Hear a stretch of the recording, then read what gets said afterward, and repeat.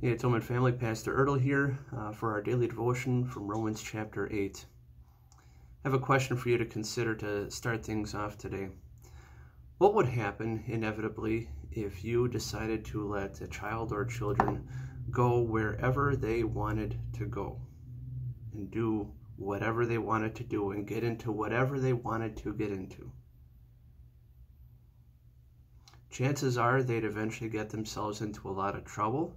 Chances are they'd eventually get themselves into a position where they're able to or would hurt themselves, or perhaps even worse. And so with our kids especially, we put boundaries on them. We put walls up for them to keep them from going wherever they want, but it's for their own good, right? Ultimately. For example, at my house, we have a gate by the stairway to keep our 1-year-old from going up and down the stairs until she gets good at doing those stairs. Why? Because we don't want her to fall down the stairs and hurt herself. Listen to what God, through the Apostle Paul, tells us in Romans chapter 8, verses 20 and 21.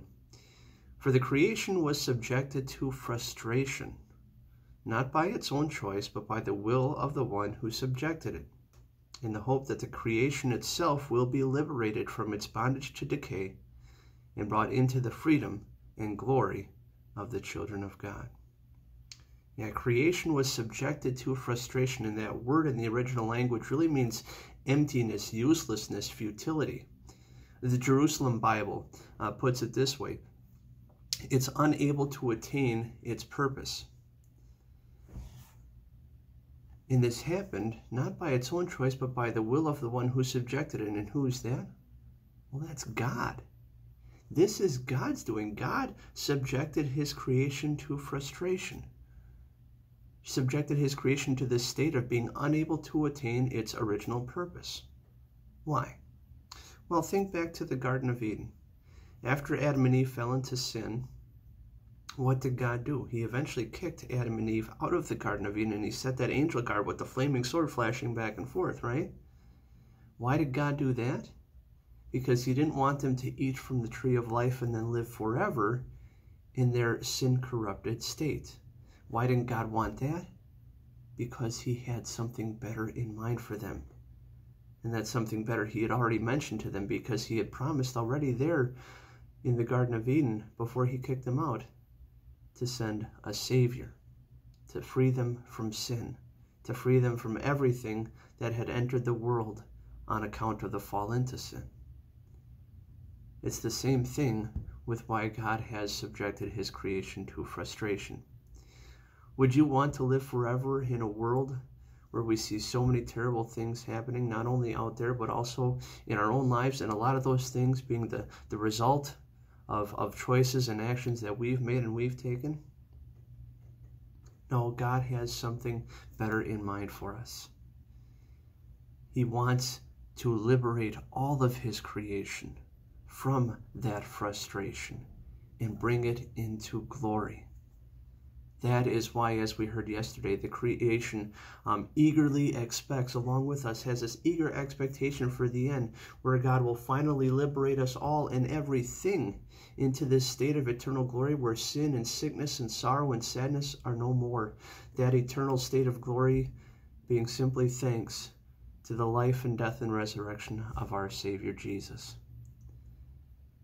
And so, yes, it may be frustrating, like a little child who's unable to go where they want, but God has subjected all of his creation to frustration. Why? Because he has something better in mind for us. Because he has something better in mind for all creation. Eternal glory with him forever. Today we're going to pray for those who are currently unemployed. And so please bow your head and pray with me. Heavenly Father, you've told us not to be afraid of having enough or to worry about tomorrow, because you daily clothe the lilies of the field with flowers, and you daily feed the creatures, the birds of the air. And you make the point that aren't we much more valuable than they are?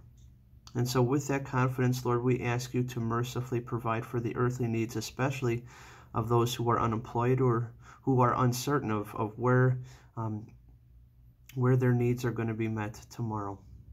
Give them certainty in your gracious promises. According to your good and gracious will, Lord, we ask you to bring these times of financial hardship and unemployment for so many to a swift end, that we all may rejoice once again in the abundant blessings that you provide.